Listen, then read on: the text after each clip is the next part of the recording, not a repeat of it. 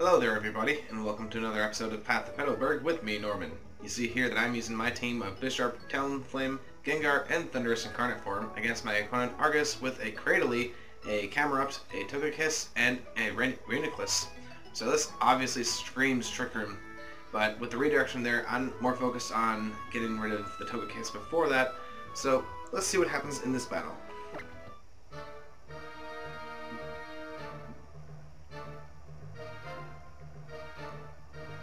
So, I predicted they would have this lead of Togekiss and Reuniclus, and I, in turn, led with a Bisharp and a Talonflame.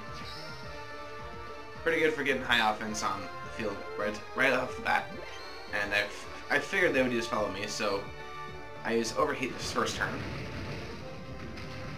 Don't want to go with too much recoil on the first turn, and just about a quarter damage there. And I followed that with an Iron Head.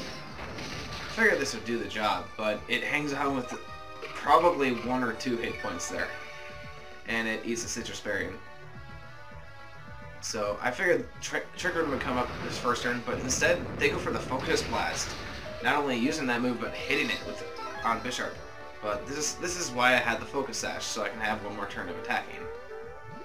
And so this comes out again with Follow Me. And I don't want to risk the miss from an overheat, so I Brave Bird the Togekiss, doing a very sizable amount of damage and knocking it out. Just taking a bit of recoil from the Brave Bird and Life Orb, and I'm going to knock off here. Going to do a ton of damage to this Reuniclus. In fact, it's going to knock it out with 1 shot. And I found out that it was Life Orbed. Makes sense because it has a Magic Coat. Removes the damage from Life Orb. And Cradily and Camerupt here come out. So,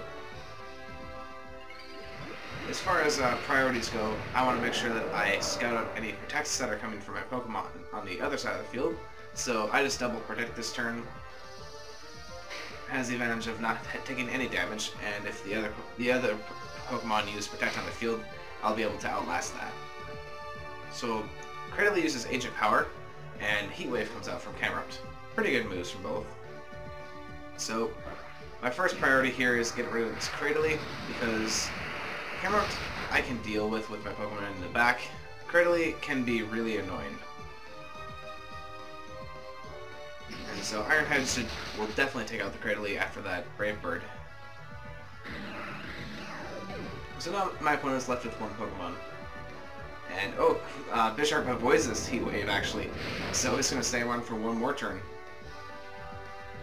Quite the lucky happenstance there, but Talonflame does faint, so now it's down to 3 in 1. And Thunderous here is going to bring in some decent offensive pressure against it. Sucker Punch here does about 40% damage. Hidden Power just gets some chip damage on the camera, set up for my Gengar in the back. And twice in a row, Bisharp avoids the Heat Wave. I feel like I should rename that MC Hammer. And my Citrus Berry comes out from the Thunders. And Sucker Punch here will knock out the Camerupt.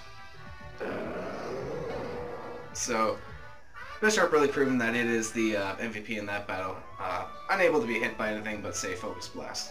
So it was a pretty fun battle there. I thought Trick Room would come out for sure that first turn, but in any case, that was just a bad play on my opponent's end. They probably would have done better with the Trick Room up.